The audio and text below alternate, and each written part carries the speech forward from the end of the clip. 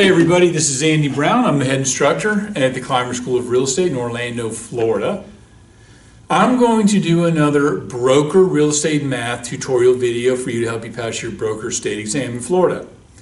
Now, this is number 11 on the little 21 question broker math practice exam that I have on our website, climerrealestateschool.com. Let me read it to you. An owner agrees to list his property. He tells the broker he wants to get $350,000 from the sale. The seller agrees to pay all the closing costs from the net.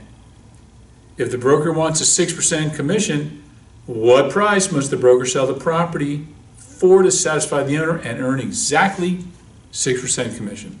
All right, this is a net listing problem, but this is what I call a going backwards problem.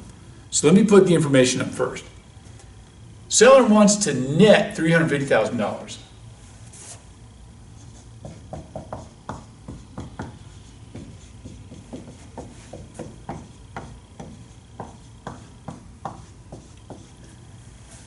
The broker's commission is 6%.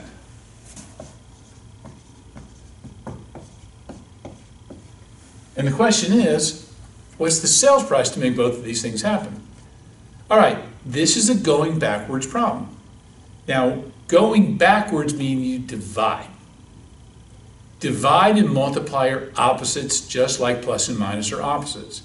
For instance, if I said what's 4 plus 2, the answer is 6. What is 6 minus 4? The answer is 2. So normally you're used to multiplying by a percentage. Like for instance, you just sold a house for $300,000. Commission is 6%. What's your commission in dollars? $300,000 times 6%.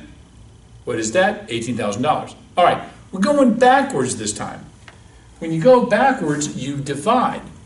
So I want you to think about this.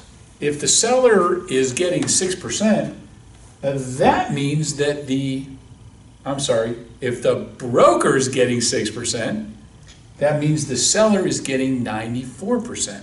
So we're going to divide. You'll take the $350 that the seller wants to net,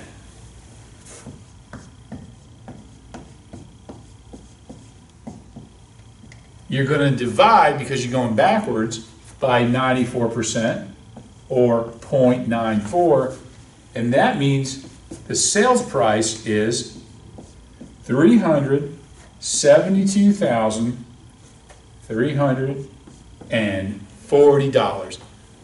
Well, I hope that helped you. You can watch this a few times if you need to. If you need anything, let me know. By the way, let me know how you do on the state exam. If you need some help before the state exam, think about coming to one of our one-day broker state exams review classes. We do it once a month. It is the best broker review class in the entire state. Good luck, and don't overthink it.